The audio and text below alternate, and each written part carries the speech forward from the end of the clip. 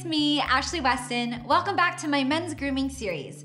So before you watch my companion video about the best shampoos and conditioners for your specific hair type, I wanna go over the other side of the coin, and that is how to wash and dry your hair properly.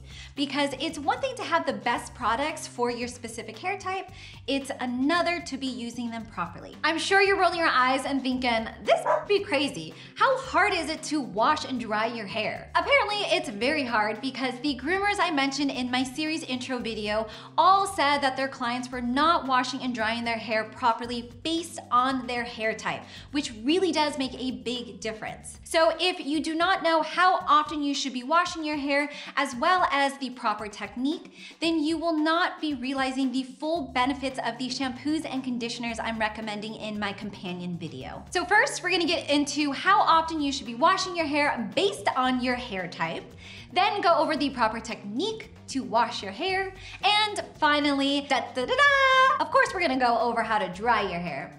All right, let's get into it. A lot of men think that the more they wash their hair, the better, but that's actually not true.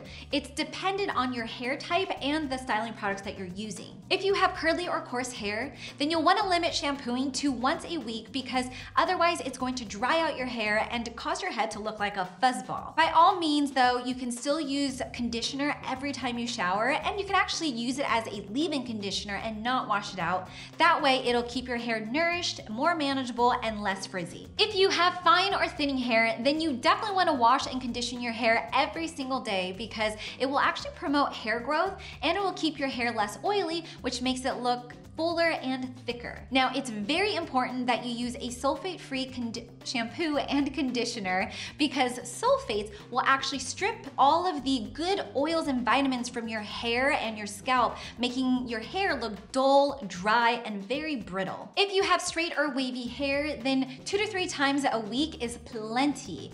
But if you're using product daily, then you may want to shampoo more often, but I'll get into that shortly. For all hair types, on the days that you are not shampooing your hair, you still want to give your hair and your scalp a good massage with just water while you shower. Now, as a general rule of thumb, if you are using gels, pomades, or clays, then you still want to wash your hair every time you use them. Otherwise, you're going to start getting zits all along your hairline because the product's actually going to creep down on your face while you sleep and clog your pores. Other products like conditioners and hairsprays will be washed off with your water head scrub.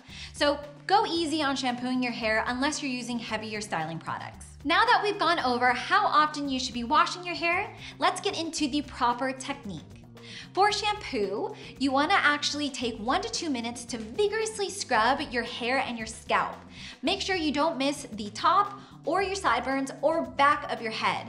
Your scalp really needs to be stimulated so that it gets the blood flowing, and it will help promote the best version of your hair possible. This will also help keep your hair more manageable and easier to style. For conditioner, you just want to run it through your hair and leave it in there while you're washing your face and your body, and then just rinse off all at once.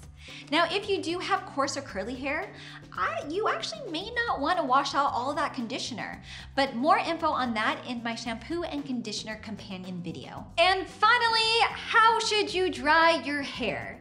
So before you apply any kind of conditioning or styling product to your hair needs to be towel dried.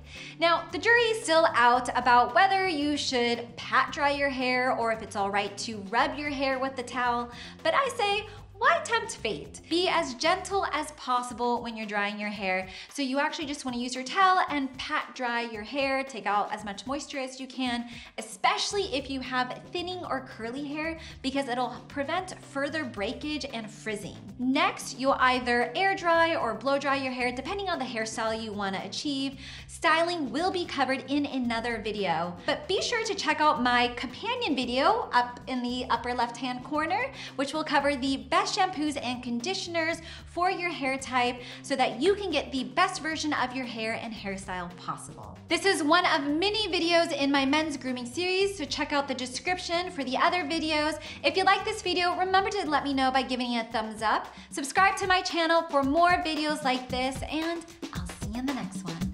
Bye.